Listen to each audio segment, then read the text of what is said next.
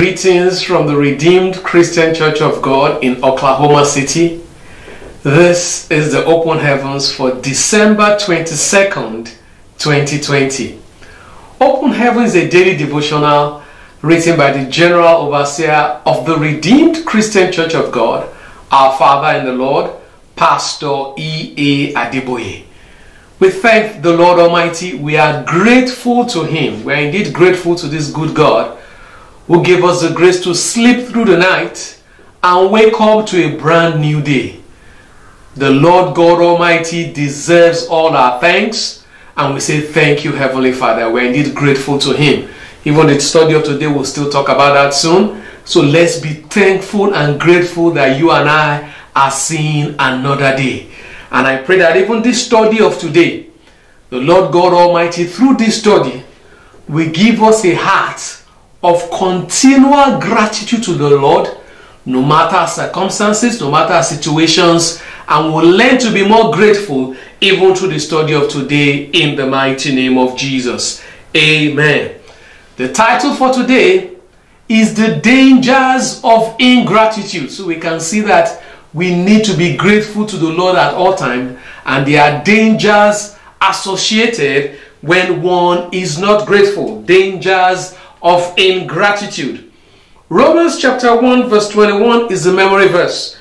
Romans chapter 1 verse 21 says, because that when they knew God, they glorified Him not as God, neither were they thankful, but became vain in their imaginations, and their foolish heart was darkened. We can easily replace that thankfulness with grateful. We can easily say, even from this memory verse, that neither were they thankful. And what happened? Neither were they grateful. We can also use it that way. And because they were not thankful or grateful, they became vain and in their imaginations, and their foolish hearts were darkened. We can see the dangers of ingratitude there.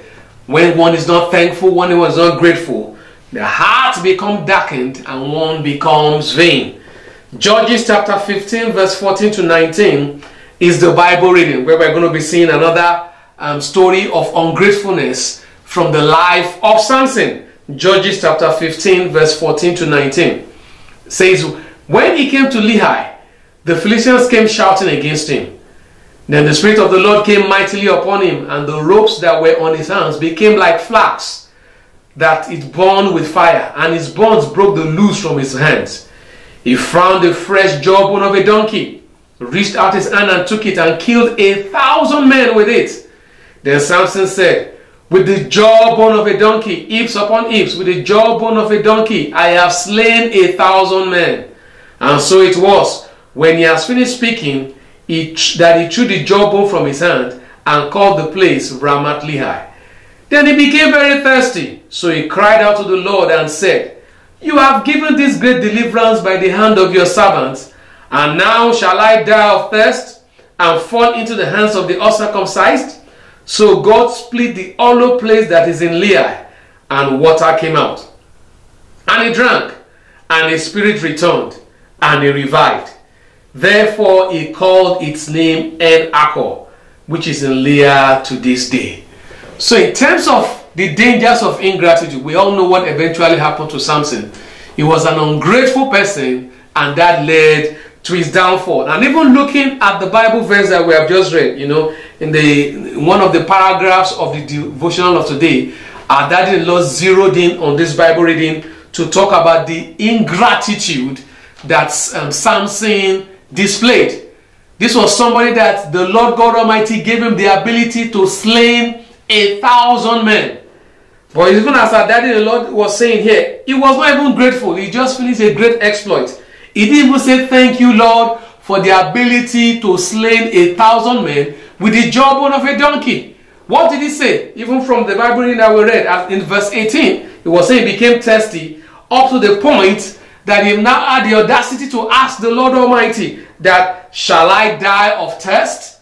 This was something that God gave victory for. He didn't even say thank you for the victory. He was already questioning God again to ask him that, shall I die of thirst? Of course, God provided him the water. But what we can see from this story is the fact that Samson displayed ingratitude so many times, and that eventually led to his downfall. So we need to be very careful of that. And you know, talking about Samson, we can also look at the difference between David and Saul. You know, our daddy-in-law, you know, asked the Lord a time ago that, okay, why is it that King Saul was punished, and even though David committed even more sins, it looks like he was described as a man after his own heart. And you know, the Lord responded to him that, you know, he should go and check. David danced before the Lord. David was grateful to the Lord. But he said the Lord told our daddy-in-law to go and check in the Bible anywhere he found where Saul was grateful. You know, the example he gave was that he couldn't find anywhere in the Bible where Saul was grateful to the Lord. Even when he was made king, he was not grateful. And the explanation and the insight and the revelation the Lord gave our daddy-in-law was the fact that the reason why David succeeded despite his flaws was because of his gratitude to God, his worship, his thankfulness. But the reason why David fell was because of his ingratitude to the Lord Almighty. Because despite all that God did for him, there was no place recorded where he was grateful or where he was thankful. And the same thing we have said about even with respect to Samson too. And from all of this, from the examples that we have already given in the Bible, we can see that ingratitude, there are dangers associated with it. It led to the fall of Saul. It led to the fall of Samson. And that is why we as believers need to be careful. Because another thing we need to be careful about is that we already know that the Bible says that pride goes before a fall. Pride goes before a fall. And nobody wants to fall. But pride is actually linked to ingratitude. So people that are ungrateful is a pointer to the fact that such people will also be prideful. And as believers, I'm sure we don't want to fall. And because we don't want to fall, we need to be thankful and grateful to God. Because when we are grateful to God, it just as much as ingratitude is a pointer to pride, it means that gratitude is a pointer to humility. Because a grateful person will know that every good and perfect gift comes from above. It is not by our power, it is not by our might, it's not by our intellect, it's not by our connections, it's not because we know how to do it.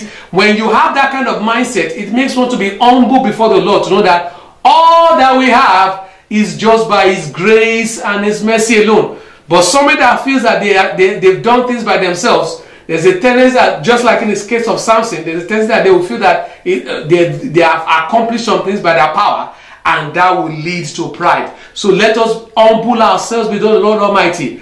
Acknowledge Him in all our ways. As we acknowledge Him in all our ways, it will give us that mindset of great gratitude to God for all that He is doing for us. And that it goes on further to say that this gratitude we are talking about, just like we started the devotional of today, we need to be grateful to God even in the little things.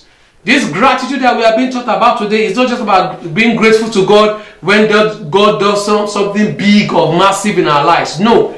Even for the little things in life, the things that we count as nothing, the things that seems mundane, we need to be thankful and grateful to God for them. There were several that our daddy-in-law listed here. The fact that you sleep and you wake up, you need to be grateful. The fact that you can walk, the fact that you can talk, the fact that you can wear your clothes by yourself without even needing any help. You know, the fact that you can eat without needing any help. You can eat on your own. The fact that you can use the restroom or the bathroom all by yourself unaided. They might seem mundane, but we need to be grateful to God for all of those things. You have a sound mind.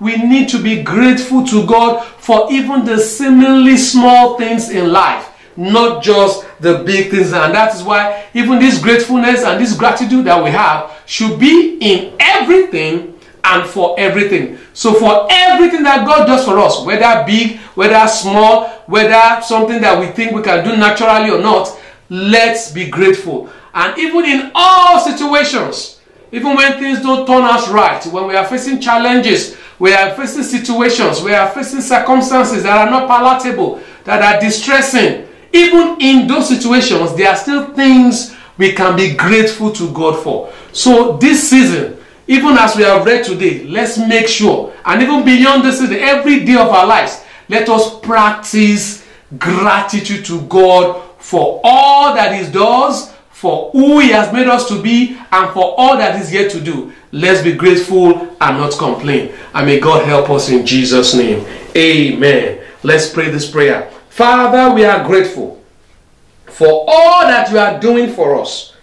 Please, Lord, help us never to be ungrateful. Father, no matter the things that have gone our way or have not gone our way, Father, we pray that, Lord, you will give us a heart of gratitude every day of our lives in the mighty name of Jesus. We shall never be ungrateful to you, Lord, O God, in everything and for everything. Thank you, Heavenly Father. In Jesus' name we are prayed.